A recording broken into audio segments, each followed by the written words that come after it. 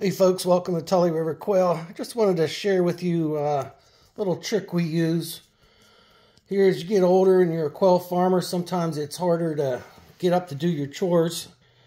And you go collect some eggs. But I want to share with you a product that we got that has really been helpful. It's almost replaced coffee. I mean, I'll have a cup of coffee in the morning, but instead of that second cup that makes you jittery, I will use this stuff here. And I'll zoom in on it.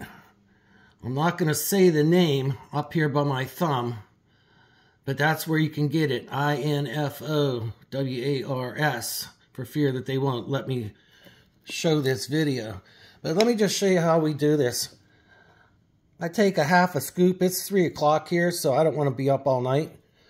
But just put a half a scoop in there. You can also do that into a cup of water. In the wintertime, I'll use tea.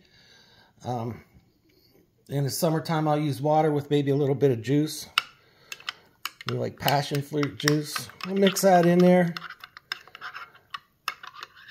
and it really tastes great too. I mean, if I run out, I was worried because I had these 2 canisters ordered, and I was worried that they were on that boat in Baltimore. So luckily, I got them that day. But I'm telling you what, this stuff rocks.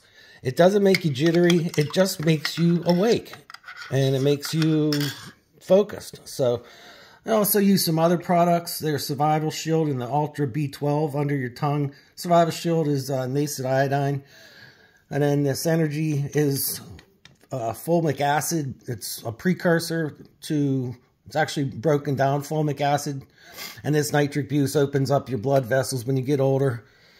Kind of helps you keep stuff going. But anyway, I'm going to drink this tea before I go out and collect some more quail eggs, because we raise Coturnix Quail here, trying to help neighbors grow their Coturnix Quail, so more of us have our own food supply, try to grow our own protein. You can find out about that on usquail.com. But I'll tell you what, this Turbo Force Plus, you got to get it, man. It's awesome. All right, stay free.